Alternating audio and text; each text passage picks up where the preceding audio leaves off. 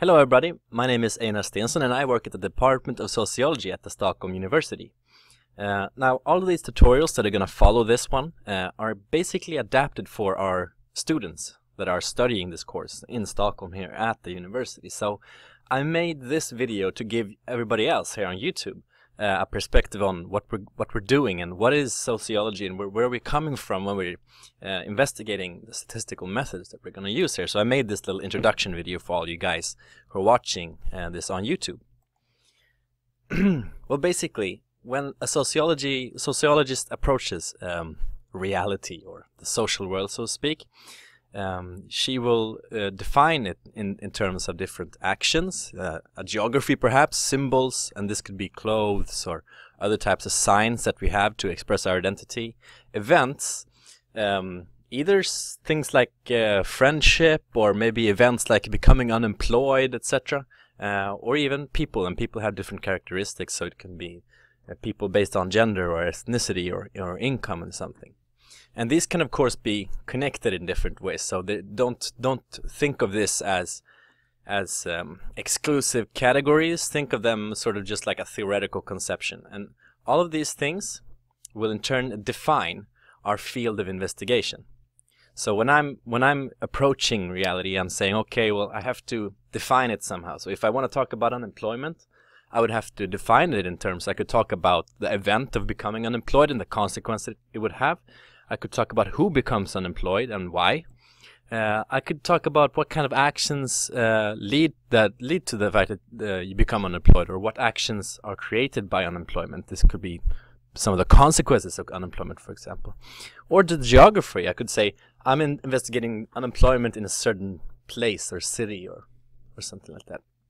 And also symbols, like what are the symbols of unemployment or perhaps poverty, etc. In this tutorial, we're going to take the dancing as a little happier example. And I enjoy Lindy Hop, and tango is a really great dance too. So I'm just going to take this as an example. Facebook, which is a very social field, so it's very interesting for sociologists to be. We can find a lot of different variables here that we could use in an investigation. For example, we have symbols here. We have different clothes that depend on gender, for example. We have that they're dancing. We have the fact that they're holding a special position, which might symbolize something. And we have, there might be more, actually, than the ones I've located. I just took a couple for example. There might be people. These are people dancing together. And these people do have different characteristics. They might come from different contexts, and they are conducting different actions. Maybe it's different types of moves, or maybe they are in a competition, not a competition. Maybe this is a competition and this is a social dance. Who knows?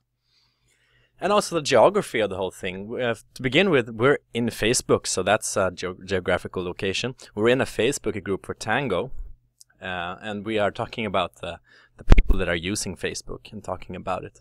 And you might, for example, collect data from the wall as well, or maybe from the picture library. So the geography of your investigation is a way of limiting your field.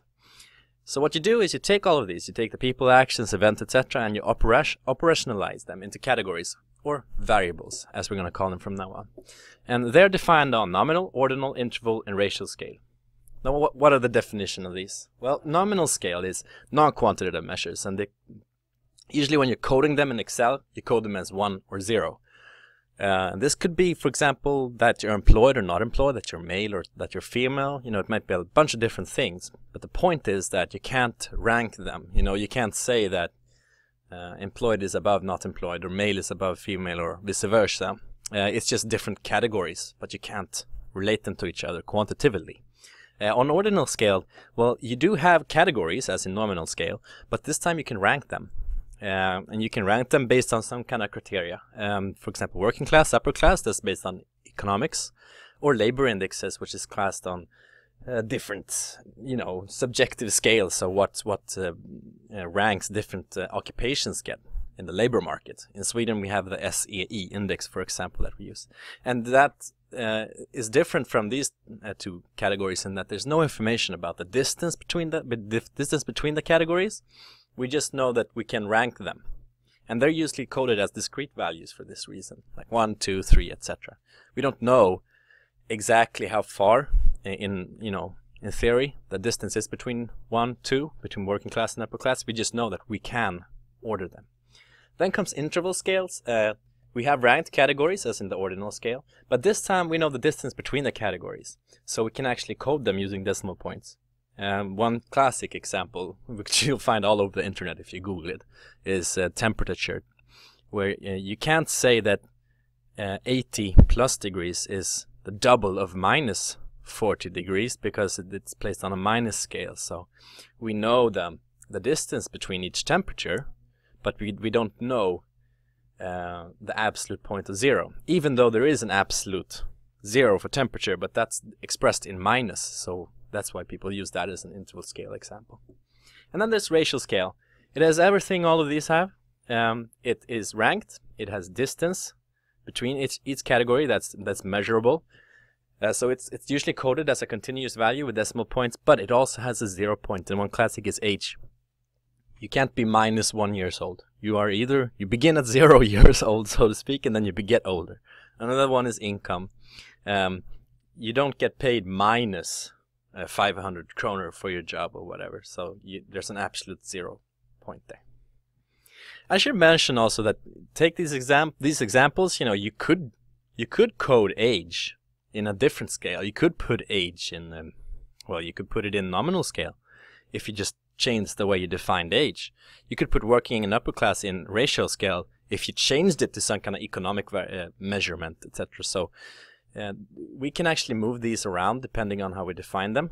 But the important point is not which social phenomenon is placed in which scale. The important point are these characteristics of each scale. That's what you need to learn. This isn't as important because you can actually change the scale of things. And when you've identified your field, you found a bunch of variables that you're interested in, you start formulating a model. I might, for example, want to compare tango dancing to Lindy Hop. So I would take my variables here. I have gender, for example, which is at a nominal scale. I have the number of dancing friends they have, which is a ratio scale. I would have their identity, which could be categorical or ordinal scale, so to speak, or the dancing roles, which is a nominal scale. And I would use different types of correlation measures to correlate them, to see how are they linked together. And finally, I could even put them all in the same measure as an index or something, and then compare tango dancing to Lindy Hop for a different value. Or I could compare the correlations within the dances, between the dances. So I could compare the identity of tango dancers to the identity in Lindy Hop and the role that that gender has to your identity in the different dances. So this is the way a sociologist thinks. We categorize things and then we operationalize them into measurable variables and then we correlate them. So this is kind of an example of what the scientific process for a sociologist might look like. This is just one example. This is a big issue in sociology. People actually spend their entire careers trying to figure this stuff out. But for this course, I've formulated a simple little model of it. It begins here at your pre-understanding. You have an idea about what you want to investigate. We all grow up in society, so we all have ideas about society. We all have inspirations and experiences that guide us and guide our interest and what we're actually interested in investigating. Then we formulate a theory. Either we do this by ourselves, based on just data that would be called grounded theory, for example. But most common in quantitative methods is that you have a theory. You read up on Marx, or you read up on Weber or Bourdieu or some guys with beards, usually. But, or feminist theories or whatever. You have different types of theories that you could use. And then you use them to formulate a hypothesis about the field that you're interested in investigating. And then you start building your model. So at this point, you start creating variables that you want to use. So I have different variables. In our case, we had gender, we had dancing roles, etc. And then you start correlating these variables. And here are some of the correlation measures that we're going to be using. I should mention now, before I move on, is that this order of doing things isn't always the way it's done. Sometimes you move all the way through here, you start correlating your variables, and you realize, oh my gosh, my model is so wrong. I have to redesign it and then correlate. Or maybe I correlate them and I see that my hypothesis is all screwed up, or maybe even my theory. So sometimes you go all the way here and then you go back a step and then start again. Same thing for testing hypotheses. When you test a hypothesis, you get an idea of what you've been doing and you have to move back and change, and you move around in this circle, around and around and around all the time. And the point here is that it's okay to do this, but you really do have to mention it when you're writing your paper or your article. You have to be clear and honest in your research process about what you're doing. So this area that's highlighted in red is the area that we're going to talk about in this course. We're going to start with the scales of variables. And I should mention that I'm not going to talk about everything in these tutorials. Some of the stuff is taken up at the lectures we have here at the university, so be careful. But most of the stuff is discussed in the tutorials. We're going to correlate, and we're going to use these measures here. We're going to test some hypotheses using probability theory, sampling, the normal distribution, and student t-distribution. And all of this is sort of the parts of the scientific process that we're discussing here. So these, the pre-understanding part, the formulating a theory and formulating a hypothesis, well, that's what you have your other sociological courses for. And they are included in the basic level here at the Stockholm University. So I encourage you to start studying with us if you want to know more about these parts. But this is what we're going to talk about here in this methods course in statistics. And basically that's it for this introduction video for you guys at YouTube. If you're interested in studying at the Stockholm University, you could always just Google Stockholm University and start searching around. Our department is called the Department of Sociology. So if you're interested in social science and the way we work, I really do recommend this program that I'm working at right now, which is called Samhällsanalys, which is sort of it's a program designed for people who are really interested in methods and who are really interested in conducting research. So that's what this tutorial is based upon. The idea that we're going to conduct research and understand society using scientific processes.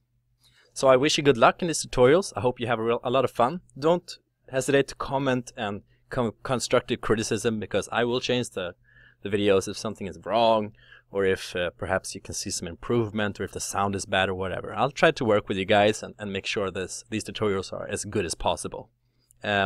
So have a really great day. That's all from me in this tutorial, and I hope to see you in the next tutorial. See you later.